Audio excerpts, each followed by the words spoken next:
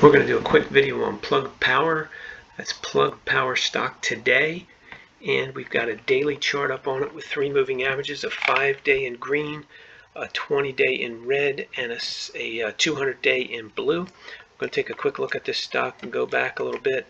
We'll see back here down in June of 20, we were hugging the 200-day moving average, and we had a nice bull market rally up until about December. It looks like early January, late December of 20, early January of 21.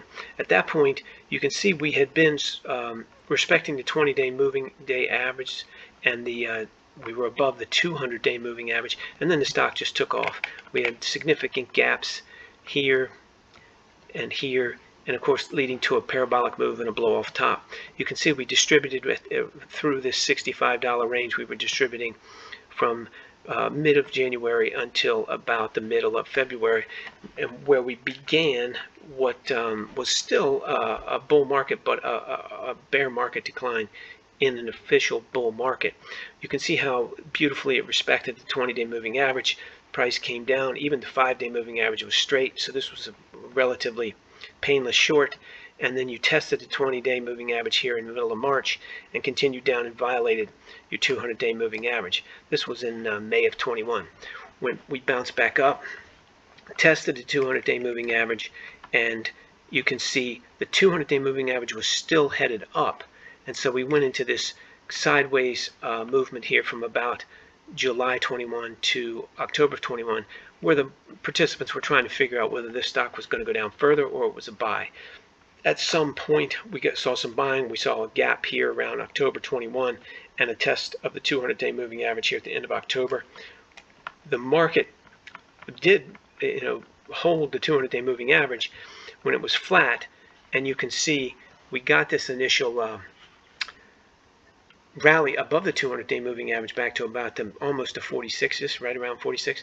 But at the end of the day, you can see we started to get some distribution through here right around the $42 range. That distribution started here at the early, right around $40, and then they were heavily distributing the stock at around the $42 range. And you can see that the volatility dramatically increased, not just in its day-by-day swing, but in its intraday, the volatility. You can see this bar was much wider than these bars as the market was rallying up. So the stock was clearly distributing here.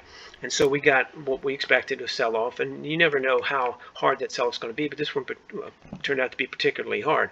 It went all the way from about 46 all the way down through, beautifully respecting the 20-day moving average, never once even touching it, and putting a bottom down here in January 22 around the $17 level. So that was a huge sell-off for the stock, about $30, more than 50%. So we started our standard, our official bear market right here when we violated the 200-day moving average, had a close below on the 5-day, the price, and the 20-day. So all the confirmations were in a bear market. We stayed in a bear market all the way up through here until March of 22, where we rallied up and tested the 200-day moving average. We had some violations of the 20-day. So this was a market where clearly, if you take the moving averages out of there, you can see clearly this market was pretty much testing a price around $21, $22, trying to decide whether to go up or down. Ultimately, we challenged the 200-day moving average and failed eventually, and put ourselves, essentially continued the bear market down below the 200-day moving average. Again, look how beautifully it's respecting the 20-day moving average. All you have to do is get short and stay short, following nothing but a 20-day.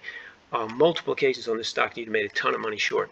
Not recommending you go short, but you can trade put options however you want to do it, or you can just look at it and marvel at it. But this was a tremendous short trade from 27 all the way down to roughly the $12, $13 level. Again, we got the same kind of movement with this stock. This stock trades beautifully, in my opinion. It's got some gaps I don't like, but still it's a nice trading stock, and oscillating back and forth between the $16 level as a medium price and above and below it for since May to July, a couple months. Now you see this huge gap right here from roughly $20 to about $17. In a stock like this, that's a 15% gap. That's huge, and we've challenged and continued to challenge straight up. You see this 5-day moving average almost perfectly straight. Ridiculously good slope on a 20-day moving average, especially as we're coming up to challenge a 200-day, which is right here we would have expected to see some consolidation, but we didn't. It blew through it, and made plenty of closes above, came down, bounced off the 20-day, and is now rallying up. So here we are today on the 25th of August, and we're making not only gaps to the upside, but a new high to the upside from this short-term move starting back in May. So this stock is really a nice trading stock. I haven't looked at Plug Power before, but it's a nice trading stock from a technical perspective. Whenever you have a gap like this, it's almost guaranteed it's going to fill. There are no guarantees, but it's almost guaranteed. So I would expect in the short term this stock to come back and fill this gap and probably come down, probably in a test of this 20-day moving average, probably around the 28 level.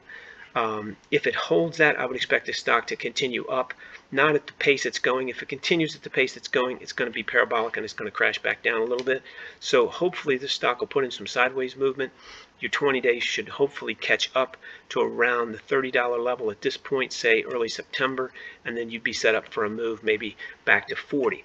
All this is speculation. It's all, in my opinion, it's all for entertainment purposes only, but that's one potential move for this stock. A decline down to around 28, a successful test of the 20-day moving average, and then a rally up approaching 40. If we get a violation of the 20-day and a rollover of the 5-day, confirming that a rollover of the 5-day below the 20, we're going to test this 200-day moving average and get back down in the low 20s again. That would be also, I would say the probability of that is probably about 30% right now, and it's probably a 70% chance that we'll get a rally. But again, this is all my opinion for entertainment purposes only. So that's where I see this stock right now. If we hold the 20-day, we may test $40. If we don't hold the 20-day moving average, we'll probably fall back down and test the 200-day moving average at around the $24 level in the first week of September. Again, my opinion only. Let's take a look and see if RBAM Research covers this stock. The ticker symbol on it is plug,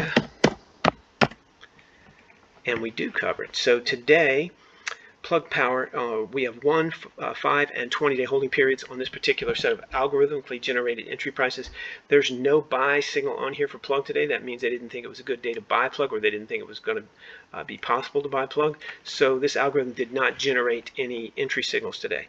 But under normal circumstances, about 80% of these are full every day. 0 means there's no signals. Here today we have Tesla. These are for the 25th of August, which is when this is being recorded. And you can see the way this works. We have Tesla's buy signals here for 1, 5, and 20-day holding periods. And that's what you would normally get all through here. Today we got quite a few zeros. The way this works is the holding periods are worst case. So if you bought today, assuming your own analysis says it's a good idea, you'd hold worst case until the end of the next trading day and close out at a loss, or take your profit as soon as you got it. Same thing for the 5, same thing for the 20. You'd use this column, buy wherever your own analysis says to do it, using our number for nothing other than entertainment, and you hold worst case 20 days and take a loss if you don't get a profit before. If you get the profit before, you close it out at a profit as soon as you get it. That's the way these algorithms work. These are published every morning, Monday through Friday by 7 a.m. You can get them absolutely free at rbamresearch.com. We cover 190 stocks, including Plug, and we cover the major forex pairs. We cover BTC for crypto, and we cover the most liquid futures. All the stocks on this chart are longs only. Everything else has longs and shorts, and again, published every weekday morning by 7 a.m. Absolutely free, no credit card required. You can just go to rbamresearch.com and register to get them. There's a link in the description below. If you like this video, please hit the like button. If you'd like more of these videos, please subscribe. If you have a great comment that can help us improve this video productions we're making, please leave it in the comments section. And keep in mind, everything that you've seen and heard here is for entertainment purposes only. It's all in our opinion. You definitely need to do your own analysis and never rely on our entry prices for anything other than entertainment. And you trade at your own risk.